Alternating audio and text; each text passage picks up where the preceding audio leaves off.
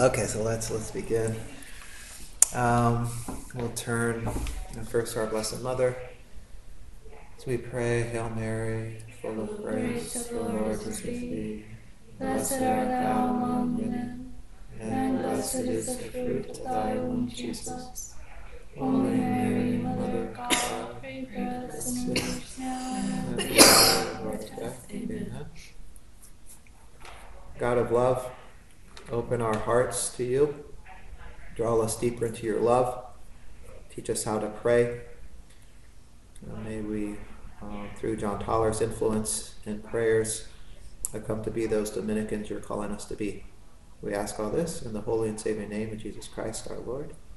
Amen. Saint Dominic, pray for us. Saint Catherine of Siena, Pray for us. Saint Thomas Aquinas, Pray for us. John Tauler. Pray for us. In the name of the Father, and the Son, and the Holy Spirit. Amen. Well, no one's scandalized by that, but I pray to John Tauler. You're allowed to pray to people, privately, blessings and saints. And he's, we don't know. I think the only reason he's not blessed is because we don't know much about his life. Whereas Blessed Henry Suso, he was beatified in the 1800s, and so 400 years after his life. But we have an account of his life, so that certainly helps the beatification and canonization process. So John Tauler, we have his sermons. We know a little bit about his life from what he mentions in his sermons, and we know he was very influential in the Friends of God movement. So you'll be known by your fruits. The tree is judged by his fruits, and he had some good fruits in his life. So I think a good holy soul. And it's nice, since he's not beatified or canonized, not many people are praying to him. So he can direct his attention to us. You are? Do you know, well, I just want to know, did he have like a cult following after his death that became like a local saint, even though the church didn't declare him a saint? Do you know? Good question. There must be, because the Classics of Western Spirituality volume on Tauler, which is frustrating because it's short, it has an image from his tomb. Mm-hmm. So that image was inscribed on his tomb. And so, you don't do that just for everybody. You might remember their name or something, but to inscribe his image, capture something. So certainly, but certainly had a following in his writings.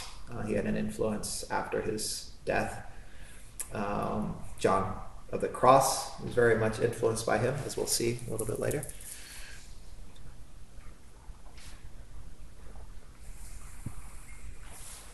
A key for the Rhineland mystics, what helped them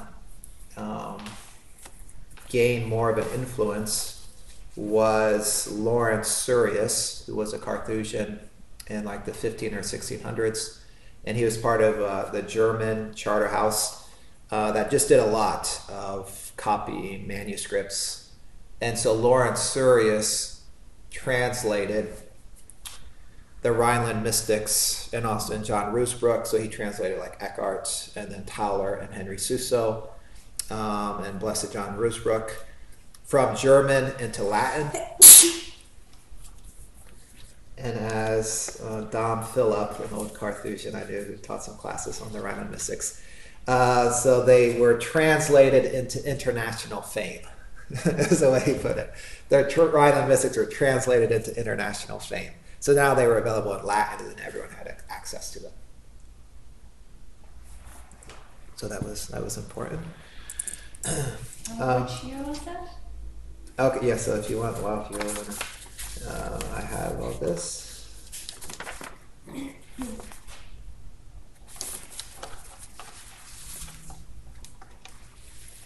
Okay.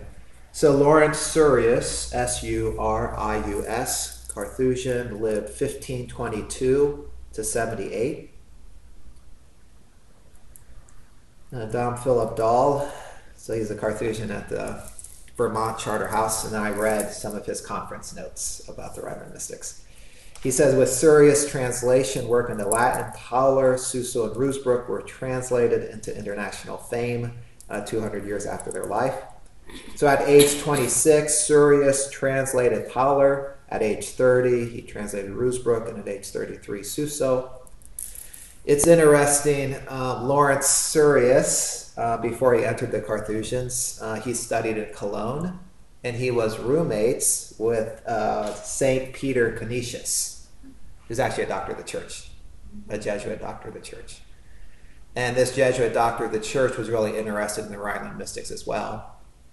And so he came up with a work where he brought together Suso, Tauler, and Eckhart, and Rusbrook, and maybe a couple others, and called them the institutions, or the institutions, I think, and then just slapped the name John Tauler on them.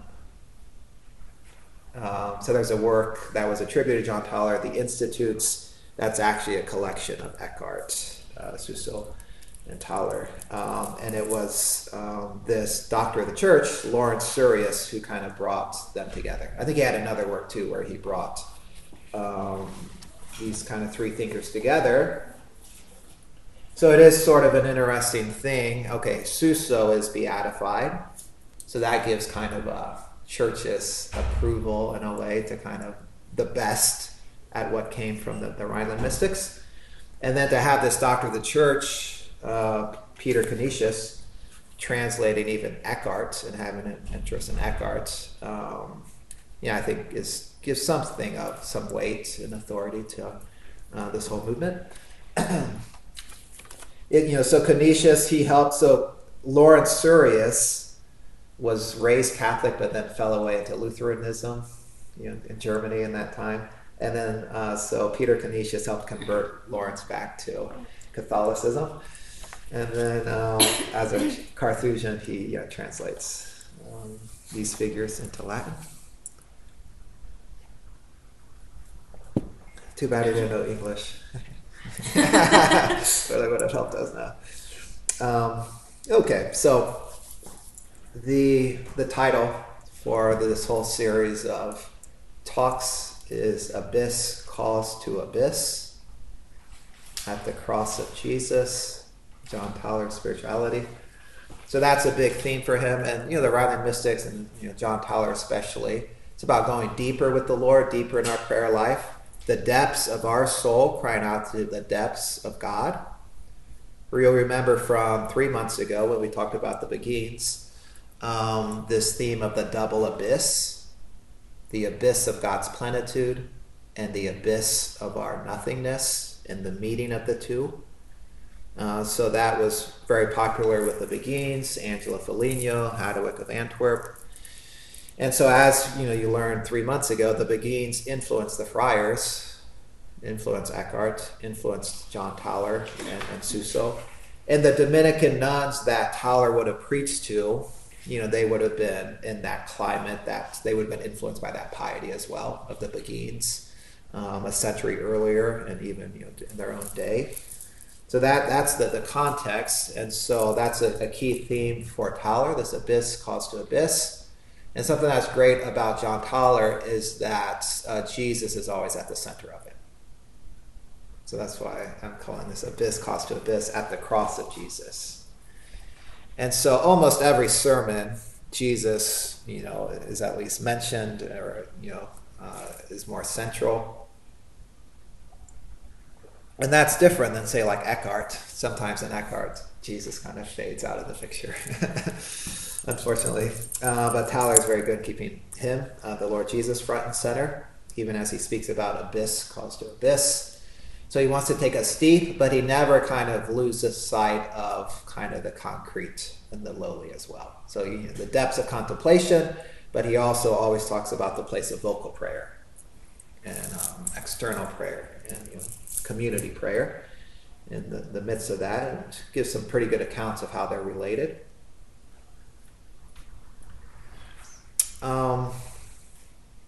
This first conference, I would call the Sublime.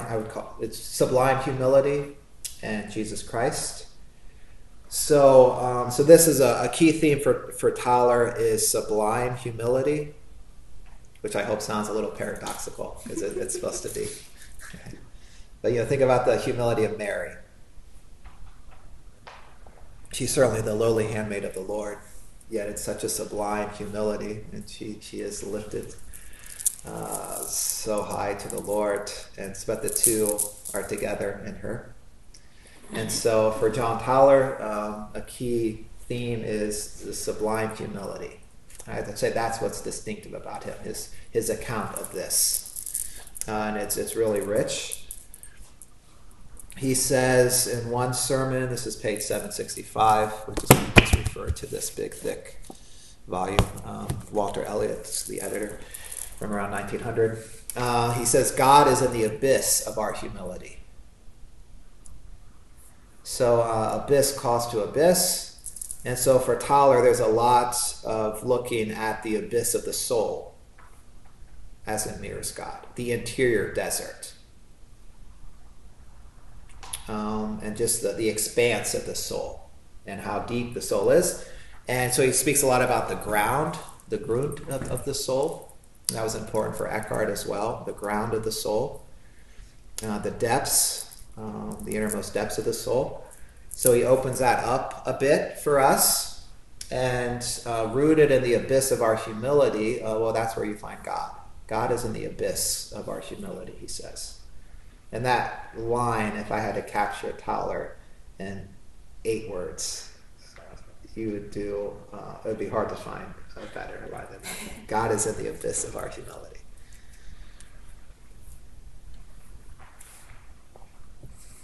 If I wanted to slap a scripture verse over all these conferences as capturing it, it would be 2 Corinthians 4:7. But we have this treasure in jars of clay to show that the surpassing power belongs to God and not to us. And the next couple of verses, 3 verses, are very much in line with Tauler. So 2 Corinthians 4, verses 7 through 10. But we have this treasure in jars of clay to show that the surpassing power belongs to God and not to us. We are afflicted in every way, but not crushed. Perplexed, but not driven to despair. Persecuted, but not forsaken. Struck down, but not destroyed. Always carrying in the body the death of Jesus, so that the life of Jesus may also be manifested in our bodies. So with the Lord Jesus, his death and resurrection, and our share in that, that's very much at the heart of Tauler as well. So Tauler's specialty, I would say, is this sublime account of humility and sort of the interiority of humility. So, think about St. Benedict. He gives us, is it the 12 steps of humility? I've only gotten to like step 2 or 3 years. Okay, so we have the 12 steps of humility in St. Benedict, and St. Bernard comments on that as well with the treatise. But you have in the rule of St. Benedict these 12 steps of humility, and there you get, so humility is very important for Benedict as well, of course. And there you get more of the external actions that make us humble, the humble acts and practices we need to do and engage in. So, we certainly need that. But I would say Tauler's distinctiveness is that he opens up the interiority of humility. So we want to do the humble acts and practices, following Benedict, following your rule. But then to appreciate the interiority of humility is when Tauler comes in and is really helpful. Right, because, a Benedictine can exteriorly do everything he needs to be doing or should be doing, yet interiorly can be kind of lacking a complete resonance with that. I mean, that's another key thing for Tauler, is bringing the interiority into accord with the exteriority, or helping us not to just get caught up in not doing the externals as robots, not falling asleep, not being alive within interiorly as we go about our external practices. He says, and I think it's kind of a little jab against the monks or something, or just a little one, that, kind of the monastic life, the Carthusians especially, to pray more means to add more psalms to to your day. So Carthusians just is loaded up with psalms, and that was kind of the way of the Middle Ages. And then, so Tauler says at one point, chanting and reciting, chanting and singing. God wants your hearts. He doesn't want songbirds. He wants your heart. And so, really emphasizing that, do the chanting, but make sure your heart is there as well. The interiority is attuned to it. And the life of holiness is not necessarily adding more psalms to your life. Going deeper in prayer doesn't necessarily mean adding more practices. It means going deeper into them, coming with a richer interiority to what you're already doing. So in Tauler, we have a good account of this interiority of humility, just showing us how beautiful humility is and how it's helpful in our union with God. And then that, of course, inspires us to do the things that we need to do to become humble and to face the difficulties we need to face to be humbled by the Lord and purified of our pride, humility. So we can think of, there's active humility and passive humility, acts that we do that help cultivate the virtue of humility. There's also that passive humility of acts God does on us, or the events of day-to-day life, things that happen, that contradict us, people who contradict us. Our plans don't go as we want. And, that builds up humility as well, sort of in a passive, receptive way. Divine providence humbling you. There's also acquired humility, but there's also infused humility. So, we can examine ourselves, grow in self-knowledge, and that's good and that's helpful. Make our examinations of conscience and open our souls to the Lord. But there are also times, so that's acquired humility, or that, it's our efforts in growing humility. But there are times where you're brought into the presence of the Lord, and just in the midst of his grandeur, you see how small you are. That would be more infused humility, coming from infused contemplation. And so the more we appreciate who God is, his grandeur, the smaller we see ourselves to be. And that's a gift of God. It comes in prayer often.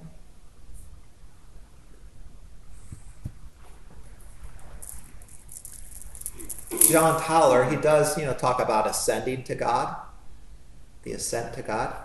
But his preferred way of speaking about the journey to God is sinking into the ground. Sinking into the ground of the soul, sinking into God, into his depths.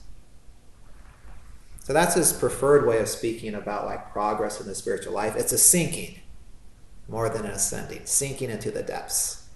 And so that captures too something of this sublime humility.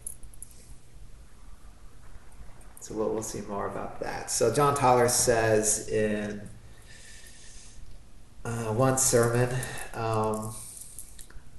before everything else, a person shall set himself in nothingness. In order to attain the crown of perfection, there is nothing more important than to sink down into the deepest ground and into the root of humility.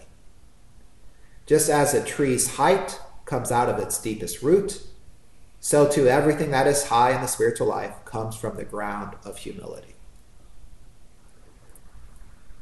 Right? I think that is the case, right? Or, the roots of the tree, they go out as far as the branches go out. Is that true? Maybe not. So if you have a wide, expansive tree and the branches, that means the roots under the ground have gone out that far. At least this is kind of the thinking here. And then the thinking here, as high as the tree goes, well, it's because the root has gone that low below. So there's certainly some truth to that on the natural level. But it's certainly very true in the spiritual life. So again, so we'll be talking a lot about this nothingness, and just so you kind of appreciate it. We saw the context 3 months ago with the Beguines, and kind of this talk of our nothingness, metaphysically it's not literally true metaphysically. But we are nothing without God. We literally are nothing if God wasn't holding us in existence. And that we are very small, but we think we're bigger than we are. And so we do need, the language of the mystics is to create a disposition in our soul to bring us into kind of a stance, a position. And so our pride, to kind of counteract with our pride, we do need kind of this language of our nothingness, or it can be helpful. And, Catherine of Siena is in this context as well. As God says to her, I am he who is, you are she who is not. And Raymond of Capua notes that was foundational for St. Catherine's spiritual life. And we can see how that kind of thinking does help us get to that place we need to be of humility.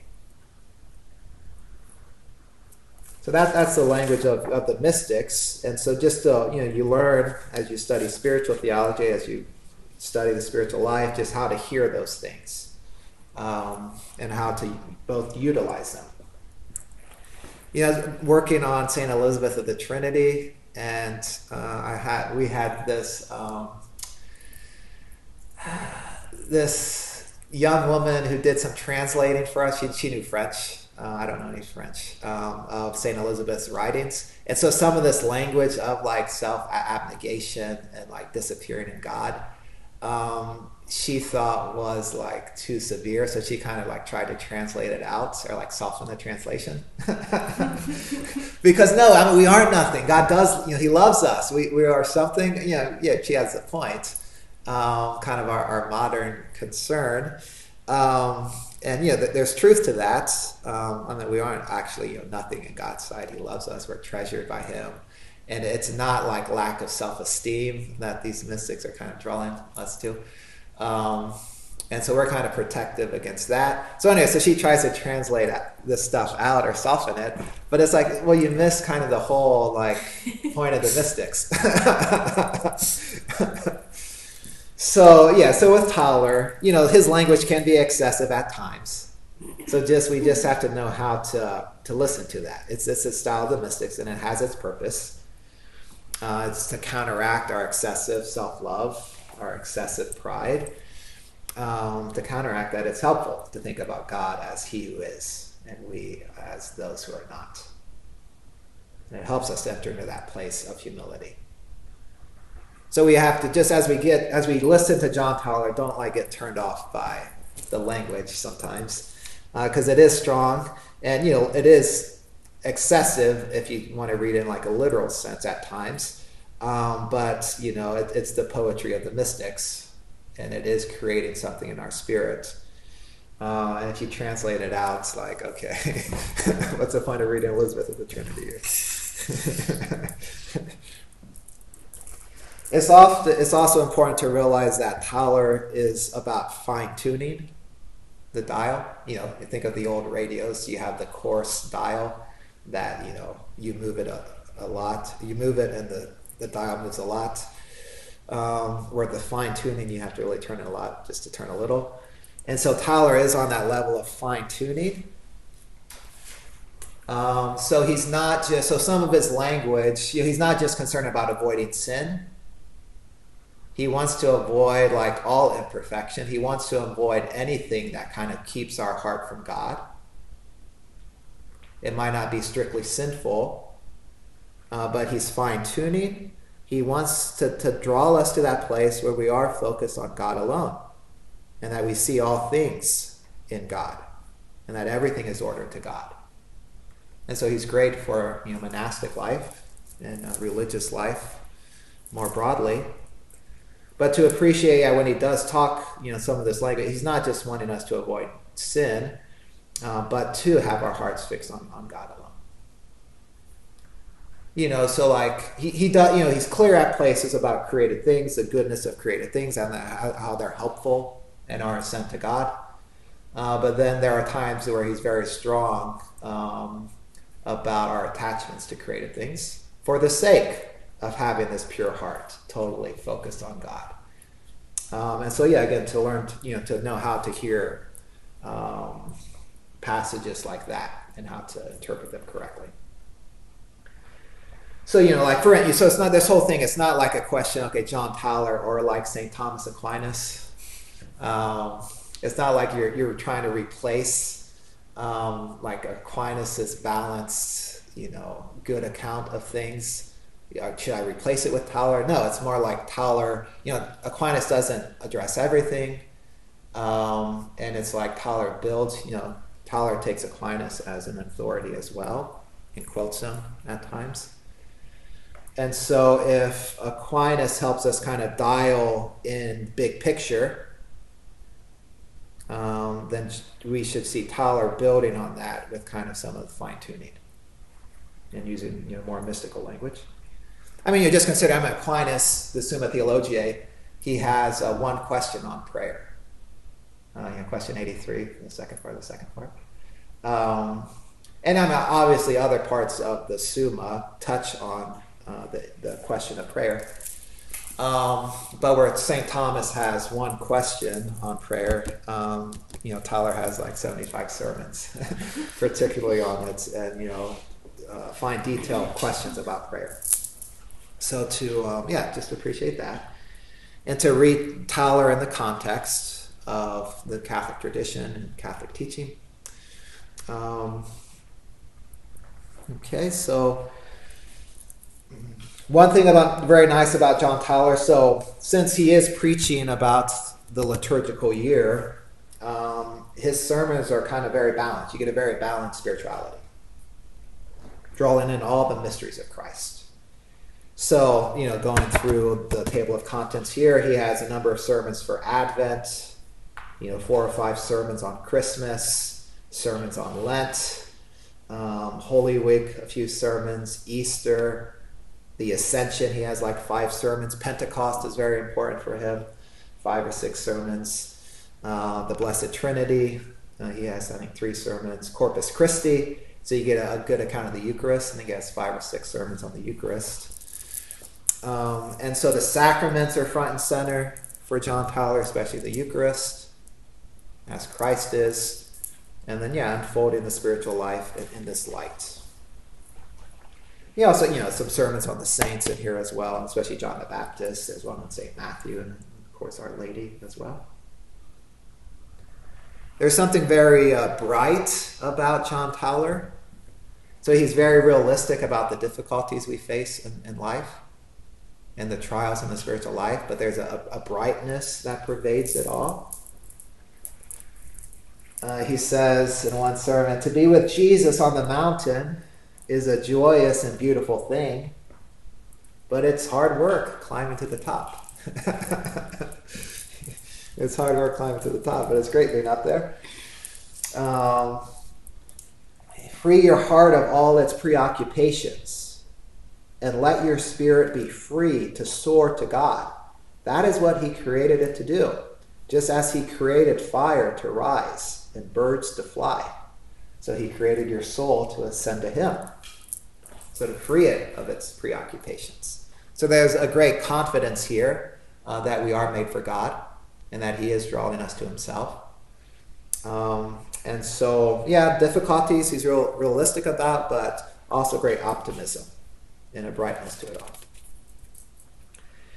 There's a story from John Tauler's life, which, scholars can question whether it's actually him, applies to him or not, but they question everything. But whatever this certainly captures key themes in Tauler and things about him. So so John Tauler, very learned man, early in his Dominican years, he prays for 8 years, pleading with the Lord to send him a master in the spiritual life to teach him how to get to God. So he's crying out to the Lord for 8 years, praying for the Lord, send me someone, spiritual master, to teach me. And then one day that master shows up, right? The beggar. A beggar comes to John Tauler. And so John Tauler, so he's approached by a beggar. And so John Tauler says to him, good day to you, sir. And the beggar says, good day. I've never had a bad day. And then Tauler says, well, okay, well, God bless you. And then the beggar says, I've never received anything from God but blessing. And why would you say God bless you? Okay. I received nothing but blessings from God. Okay, be at peace. I've never been anything but at peace.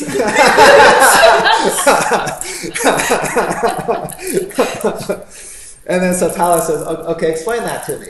And then the beggar says, when I am hungry, I praise the Lord. When I am cold, or it hails, or snows, or rains, if the air is clear or foggy, I praise God. If I am favored by men or despised, I praise him equally. And all this is why I have never known a bad day. And then Tauler, to challenge him a little bit, so he's laying out this way of surrender, loving surrender to the Lord, resignation to God's will, trustful abandonment to divine providence, praising God in everything. So Tauler kind of tries to challenge him some. Okay, what if God were to cast you to hell? And then the beggar says, even there, I would embrace God with my two arms, humility and love.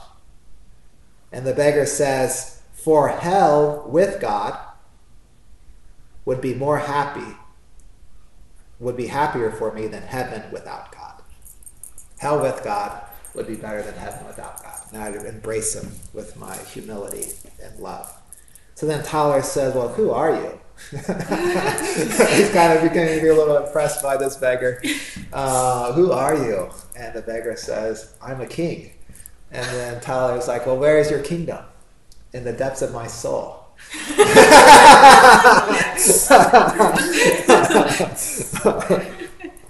And then Tauler says, well, by what means have you gained this perfection? And then the beggar says, by silence, meditation, and union with God. I have never been able to find rest in anything, be it what it might, that was less than God. But I have found my God, and in him I have found rest and peace eternal. So that was a great master that God sent John Tauler to teach him the way to deep union with God. And it's the way of humility and loving surrender to the Lord, abandonment to God and his providence. And this theme of the depths of the soul, you're a king. Okay, where's your kingdom? Well, it's in my soul. The kingdom of God is within you. An important theme for John Tauler. And the pursuit of God. Okay, so that captures a lot about John Tauler, his person, and his spiritual doctrine.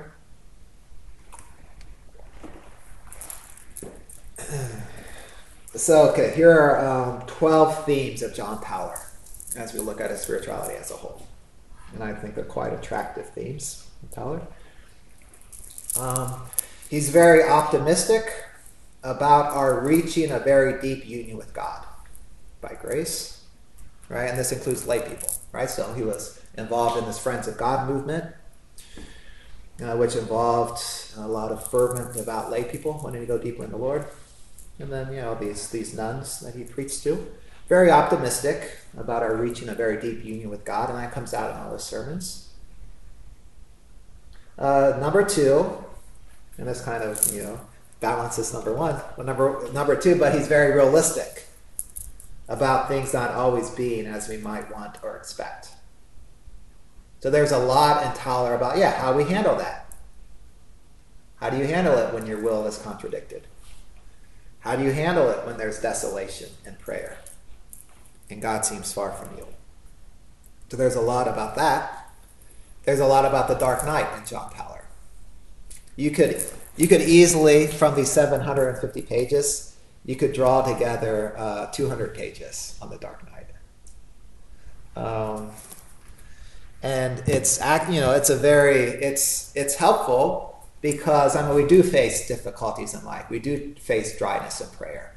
So it's great to hear someone address those, who's realistic about these things and shows us what God is doing and does it with the brightness, with great hope and confidence in the Lord. And so this is, John of the Cross, he draws a lot from John Tauler. And you can see images that are used, that they both use, passages, you can see like, oh wow, this is, John Tauler, or John the Cross is drawing in this doctrine from John Tauler. So Tauler speaks a lot more about the dark night than anyone before him, and the difficulties in prayer. A third theme of Tauler is abyss calls to abyss. And it's the abyss of God's plenitude. And then, the soul as an abyss, an interior desert, great depths to the soul that come into contact with the depths of God. Number 4, another theme of Tauler is that Jesus is at the center, especially Jesus in the Eucharist. Every sermon, Jesus is at least mentioned, if not spoken of more centrally. Number 5, the gifts of the Holy Spirit are key for John Tauler. In that sermon you read for Pentecost, he says we should celebrate Pentecost every day. Pentecost unfolds in our souls day by day. And so where in Eckhart, by comparison, for Eckhart it almost seems like at times like you're already in union with God and you just need to kind of realize it and see it. But with Tauler, it's much more clear. You come into union with God through the sacraments, through Jesus, through the gifts of the Holy Spirit. That's what brings you into this deep mystical union with God. The gifts of the Holy Spirit are sharing the life of Christ. Not that it was like already there and you're just kind of unveiling it. And so, very good, a beautiful theme there, and very helpful. Better than Tauler's or Eckhart's approach, I would say. Number 6, another key theme is the self being stripped. Poverty of spirit is key for John Tauler. Blessed are the poor in spirit, for theirs is the kingdom of heaven. It's key for the Lord Jesus too, in his teaching. Number 7, the dark nights. Dark night of the senses, dark night of the spirit.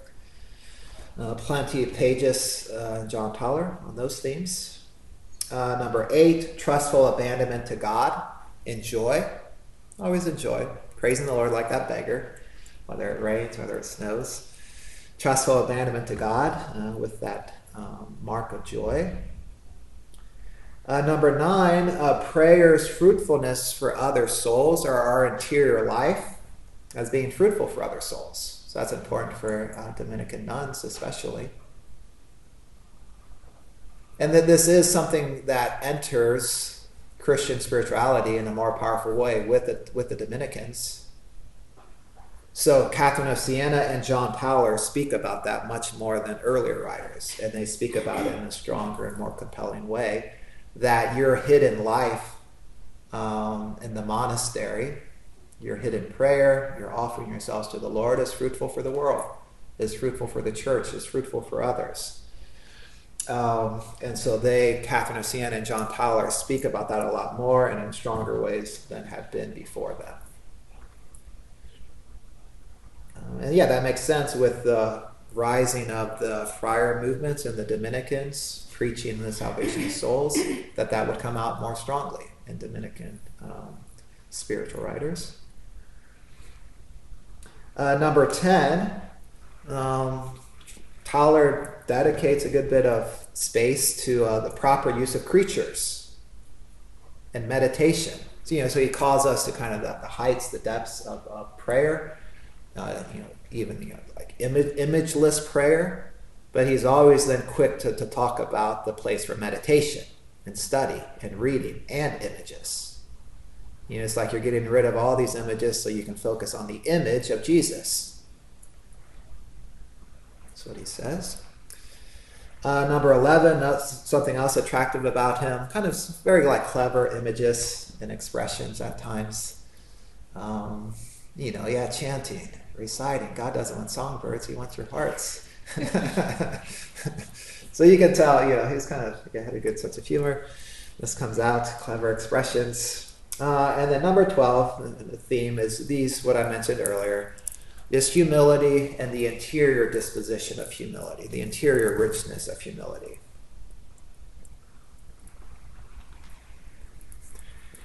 Here's a good summary of John Tauler from a Benedictine nun of Stanbrook Abbey. This is from like the 50s or 60s, anonymous Benedictine nun. And she wrote a book called The Medieval Mystical Tradition Leading Up to St. John of the Cross. And so she's looking at how John of the Cross is influenced by the medieval mystical tradition. I'm sorry, I don't have the full title there. But John of the Cross is in the title, and the medieval mystical tradition. I learned from her that, so John Tauler would have been translated into Latin by Lawrence Surius, like 1549 or like 15. Anyways, when John of the Cross would have been like 8 or 9 years old, John Tauler was translated into Latin, and then he was translated into Spanish like a couple years later, which means that when John of the Cross would have been in seminary, those works of John Tauler would have been available to John of the Cross.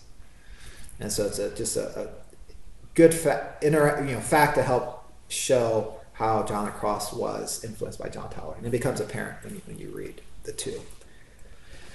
So this Benedictine nun kind of points out that historical fact and then draws some parallels between the two. And just here's what she says about John Tauler. Here we come to John Tauler himself, surely one of the most attractive of mystics.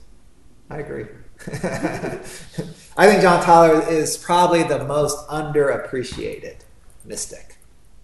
There's great depth and clarity and nuance to his teaching, but many don't know about him or don't kind of read him enough to kind of pick up all the richness of his doctrine. So here we come to John Tauler himself, surely one of the most attractive of mystics. It is impossible to read his sermons without carrying away the impression of a saintly priest and religious, steeped in the spirit of his order, the Dominicans, a genial, gentle person who could yet be very uncompromising when necessary, and one who had personal experience of God's ways with souls, as learned in his own case as in those of others. He possesses an insight into human nature, not inferior to that of the mystical doctor himself, John of the Cross.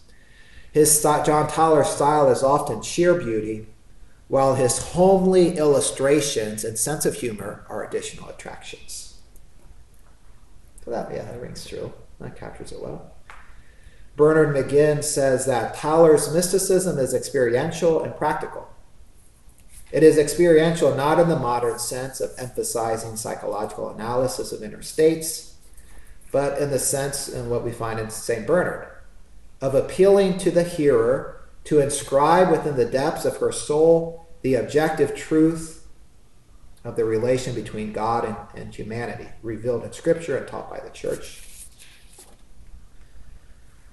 Bernard McGinn, he ends his treatment of Tauler in that Presence of God series. The last sentence is that Tauler is one of the most accessible of all mystics because he is so kind of down to earth, he uses homely imagery, he is so concrete and practical, so he's very accessible while also bringing us to the depths. This is from Madame Gondelac from 1946. And these are themes common to all the Rhineland mystics. Eckhart, Suso, Tauler, Rusbrook as well. The necessity of going beyond images and concepts. Well, in Tauler's case especially, focusing also on being rooted in image of Christ in meditation. The definition of the ground of the soul as pure simplicity and as an interior fortress. So the third conference is we're going to talk about, so next conference we'll talk about the ground of the soul and the depths of the soul, and then the Trinity, the indwelling Trinity. So that'll be the theme for next class. The third class will be the birth of God in the soul, which is key for Eckhart and then marks all these people as well, Tauler included, the birth of God in the soul. What do we mean by that? And then from there, we'll go, I'll keep you in suspense. So the ground is key for all these people, as pure simplicity and as an interior fortress. the hyper formation or the transformation of man in God, the nothingness both of the creature and of the divine abyss. God also is nothing. He too is no thing, right? God is not a thing. He's no thing. He's nothing in that sense. He's not one thing like among others in our world. He's pure, unbounded being himself. The positive value of testing, and finally, the freedom of spirit when we follow the Lord. Okay, so so key themes for Tauler. I also mentioned, already mentioned the apostolic value of the hidden life. So Tauler speaks of these souls, very united to God, and he says this in the first sermon for the feast of St. John the Baptist. Upon these souls, as a house upon its foundation, stands Holy Church.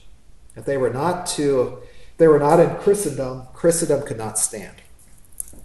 The fact of their very existence among us, that they simply are, is of more honor and of greater benefit to Holy Church than a whole world of action by other Christians. Okay, so that's strong language. He says, the mere quiet repose of a soul with perfect love is of more worth to God and man than the active labors of another less perfect soul. And you see John the Cross say exactly that same thing in Spiritual Canticle 35, I think, somewhere there. Okay, yeah. Time flies. You're having fun. Can I have 5 more minutes? Okay. Okay. Quick details about John Tauler's life, so that's kind of by way of introduction, some basic themes. He lives 1300, 1361. Age 15, he enters the Dominicans. And he enters the Dominicans in Strasbourg, Germany, and that's where he would spend most of his life. So during his life in Strasbourg, there are 8 Dominican monasteries of nuns in that one city. And there are about at least 70 communities of Beguines in this one city. And he, is ministering to all of them. So John Tauler, as a young Dominican in Strasbourg, would have encountered Eckhart. So Eckhart was in Strasbourg 1313 to 26. So John Tauler would have entered 1315. And so he would have been 11 years in the same city with Eckhart. And had interactions with them, learned from him. He's shaped by Eckhart, takes the best of what's in Eckhart, but makes sure it's orthodox and kind of focuses more on Christ. Tauler at one point says of Eckhart, one loving master taught you about these things, but you did not understand him. He spoke from eternity, and you took it as referring to time. Or he spoke from eternity, but your thinking is still time-bound. So that's kind of Tauler's interpretive key to understanding Eckhart and not misunderstanding him. The soul's union with God. God has the eternal archetype of the soul and God. God's idea of the soul that he's united with from all eternity. Eckhart kind of runs with in a strong way. We saw that in the Beguines 3 months ago as well. But Eckhart kind of takes it farther. And so he spoke from eternity, but you took it as referring to time. Anyway, so McGinn and others note that it's wrong to see Tauler as just kind of someone who makes Eckhart accessible, but that Tauler has an originality of his own. He's not just a popularizer of Eckhart or someone who makes Eckhart orthodox. That is part of his project, but he is an original thinker on his own and has value on his own right. Tauler's time was one of kind of strife. It's the time of the Black Death. There's economic stagnation. warfare all the time. The papal stronghold is cracking, the Avignon papacy. There's a devastating earthquake and fire in 1346 that Tauler, is dealing with as well. And so he does face these things and helps people to see how you find God in the midst of all this and how these things can be turned to our good. So Tauler was in Strasbourg from 1300 to 1338, the first 38 years of his life. And then because of the strife in Germany and kind of the conflict between the state and the church, or maybe it's for some conflict, they have to leave Strasbourg. So then Tauler is in Basel, Switzerland, from 1339 to 43 for 4 years. Okay, here we go. Because Dominicans are exiled for siding with the Pope instead of the Emperor. So they're exiled for those 4 years. But then after those 4 years, he goes back to Strasbourg. And then he spends the rest of his life there, 1343 to 61. So basically, apart from those 4 years, he was in Strasbourg. And then he did some traveling as well. He dies June 16th, 1361. Tauler knew Mechtild's of Magdeburg's flowing light of the Godhead. We spent a conference on her 3 months ago and looked at that work. So he knew that work. He knew Margaret Ebner, Dominican nun. She's blessed, right? Is she beatified, Margaret Ebner? We have a letter from John Tauler to Margaret Ebner, which is very kind of practical, down to earth, and he mentions a piece of cheese that he has sent her with the letter that he hopes she enjoys.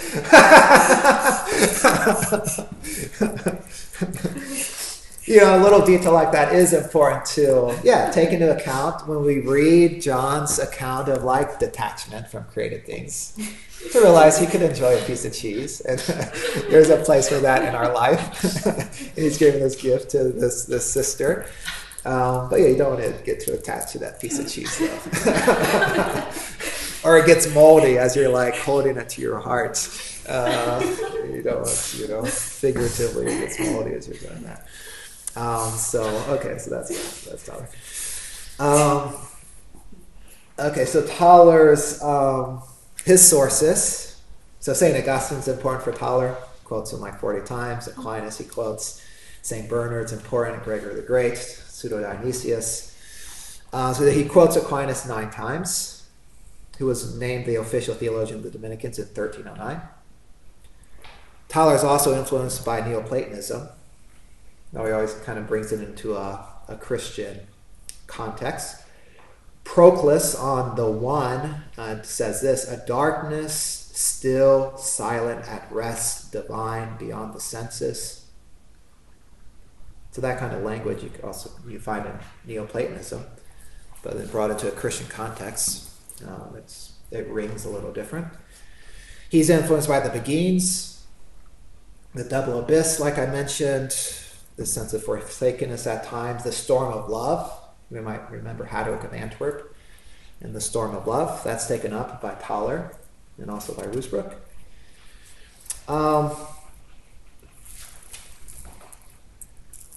Eric Coleridge, who wrote the introduction to this, points out that one of the responses of Tauler to misinterpretations of Eckhart is that we need to read Eckhart with this humble simplicity.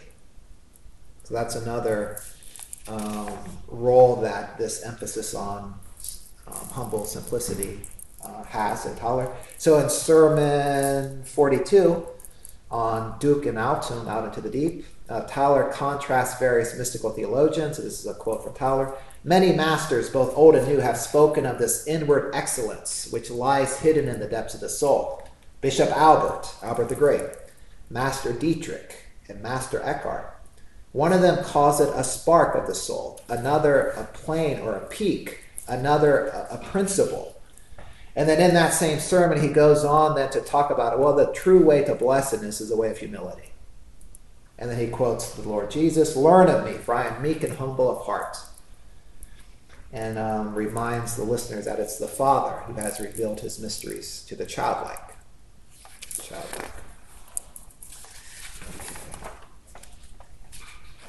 All right, so let me just end right with one more. Okay, I'll just mention really quick. McGinn notes in Tauler there are kind of three key essential attitudes: turning, releasing, receiving. This is just a way of summary, a good kind of way to catch significant things throughout Tauler's spiritual doctrine. Turning, releasing, receiving. So turning to God alone, converting, turning within, recollecting, a unified disposition of turning to the Lord. Number two, releasing. That's detachment, being released from our over attachment to created things, a releasing from self as well, and selfishness and self-love. Releasing, another key movement in Tauler, another key attitude in Tauler. And then receiving. He speaks a lot about the emptiness of the soul, that we need to enter into this emptiness, this poverty of spirit, and it's all for the sake of receiving. Empty and free to receive God. So turning, releasing, receiving. That's kind of a nice summary of Tauler.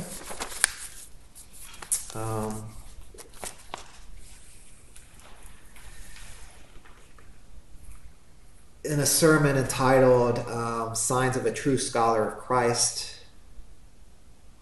he takes up the line of Jesus, "Learn from me, for I am meek and humble of heart." And that kind of sets the stage. This is how you enter into the spiritual life. This is how you end the spiritual life. So that's pages 149 to 51. So again, Christ is here at the center. He himself is our book. Tauler says, the Lord Jesus, he himself is our book, open, easy to read, and written with the plainest letters. In his lesson, it reads thus: "Learn of me, because I am meek and humble of heart." And he also mentions Mary, his beloved mother, and the humility of the handmaid. Okay, so it's the last thing. Something great about Tauler, and it builds on this, is that, he helps us to enter into kind of this living faith. So again, doing everything we do, not just as robots or just externally going through the motions, but entering into things with a living faith. In one sermon, he contrasts masters of learning with masters of living. And so that's actually McGinn's title to his chapter on Tauler is the Lieb, I don't know German, so the Liebmeister, Lebmeister, L-E-B, Meister, Master of Living. So this is from that sermon. "Dear children, the great clerics and masters of learning dispute about whether knowledge or love is greater and nobler. But here we want to speak about the masters of living, when we come there, and so forth." So, there's obviously a place for study in the intellect in John Tauler, but he is kind of wary of, late medieval scholasticism sometimes that was detached from the life of faith and maybe got into too much subtleties. So he's a master of living. That's a good way to think about him. And he helps us to enter into this living faith, and he expresses it in beautiful ways. He says, "And what is living faith?" This is 774, page 774. "And what is living faith? Nothing else but a living taste for God, and for all that savors of God. A man may hear and read things that belong to our holy faith, as about our Lord's divinity or humanity or the Blessed Trinity. But he has a living faith within him if interiorly he knows that God is, and when that it is interiorly more plain to him than all his teachers can say. The reality of God is more alive to him interiorly. And this because he lives and dwells in the interior kingdom. There does this life of faith pour forth its living waters from its own fountainhead." So Tauler helps us to enter into this living faith from which we drink from these living waters. Those souls who abide in the life that is within know well of the interior movements of God and of his truth as to what befalls them in the outer life. That also makes us fit for God, ever newly awakening their inner life, now with holy purposes, now with deeper love, again with praise and thanksgiving to God. This life is within them. They live in a divine interior kingdom. They savor God in everything.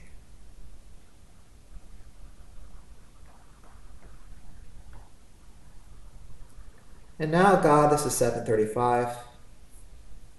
And now God is exalted in the soul in his sovereign wisdom, and the soul itself is proportionally sunk down before him in the littleness of its understanding. And this state abides in the soul even as it's occupied in his day-to-day activities. Thus, united to God's wisdom and much simplicity, he attains to the immensity of the deity amid the darkness of his unknown being. He is a simple being. He is. God is. God is a simple being to whom the created human faculties cannot attain, but to whom they may be united through the work of grace, namely supernatural faith, hope, and charity. We'll continue this afternoon, and we'll look at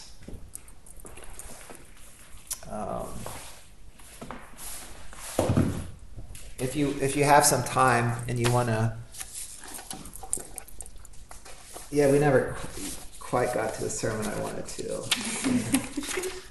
But I think you saw how it was related. It's a good sermon that shows how the vocal prayer needs to be enlivened with that deeper search and yearning for God. Next class this afternoon, pages 362 to 67, the Trinity and the Interior Life. 362 to 67. And then 428 to 33, giving God good measure, also is related to it. And then actually we'll begin next class with vocal prayer and contemplation, kind of pick up some things from the sermon you read for this class today. So, okay. So, Lord, we ask you to continue our journey. Help us to sink into the depths of our own soul, to find you, the depths of your being, the depths of your love.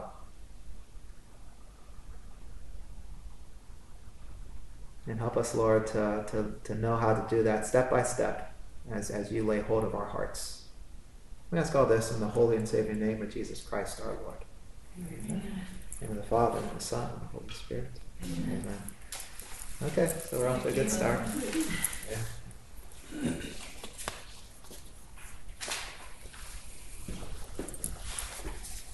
Any questions as you're leaving?